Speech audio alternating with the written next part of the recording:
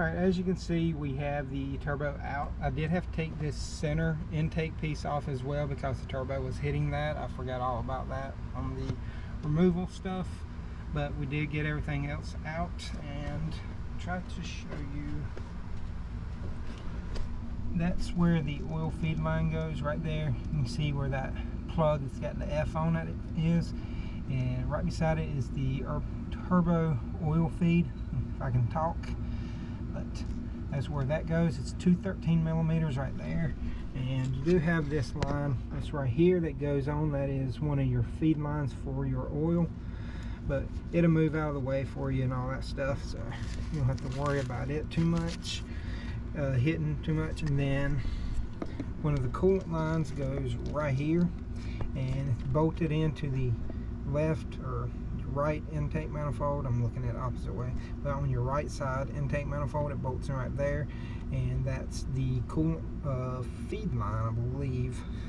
But it goes in right here, and then it's got this clamp that goes on the opposite side of it, and it just goes around. Now I do have the turbo sitting on the tailgate beside the new one because we have to switch over some stuff. So here's the old one right here. We're going to have to switch over some stuff. There's a sensor right here, these two lines, and then the turbo oil return line system. But you have two banjo bolts right there, and then it's held on with a nut right there, and then this liner here will come off, and there's a bolt right there that will take this one off. And I did get a gasket kit for this. This is it right here, and the part number is GS33937. The only place I had this was partsgeek.com. Everybody else was out of it. Even like Thoroughbred Diesel and a few other places, like diesel places, they could not get it in for a few weeks. So that is one thing to keep in mind. Make sure you order your parts ahead of time. They'll give you plenty of time to change out everything.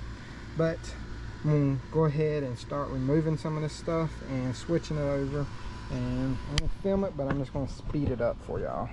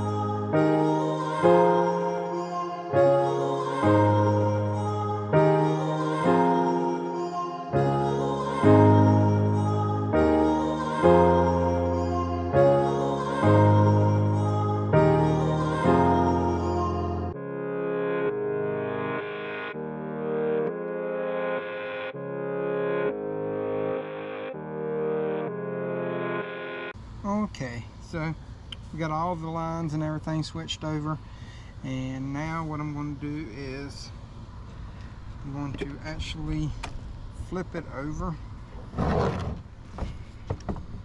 set it down, and I'm actually going to put a little bit of oil down inside of here and rotate the turbo, and we're going to make sure that there's oil in it before we actually put it in the truck and try to start it up. Like I said, there is another sensor that goes right here, but we're going to do that once we get it in the truck. As you can see, we got it pretty much all back together. The only thing I got left to do is put some coolant in there, check all the fluids just to make sure everything is good, and then we can try to crank it up and make sure that the sound is gone. But like I said, I showed y'all, actually maybe it would show you a little bit better now that the turbo is off. Because here's the old one.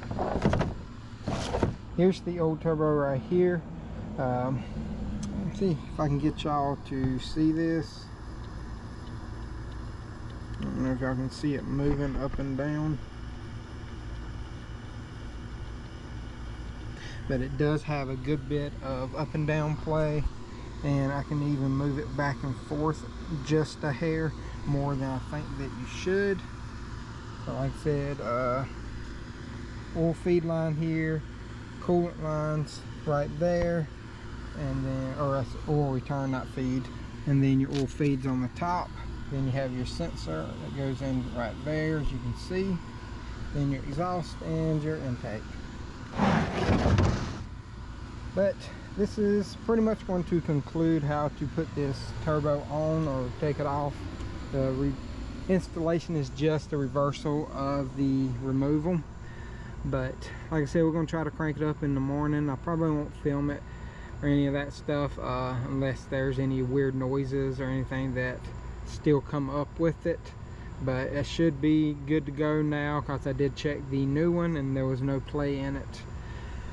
Like I said, this is going to conclude this video. I did get the turbo from I think it was Extreme Performance Diesel, like XDP, Extreme Diesel Performance, something like that.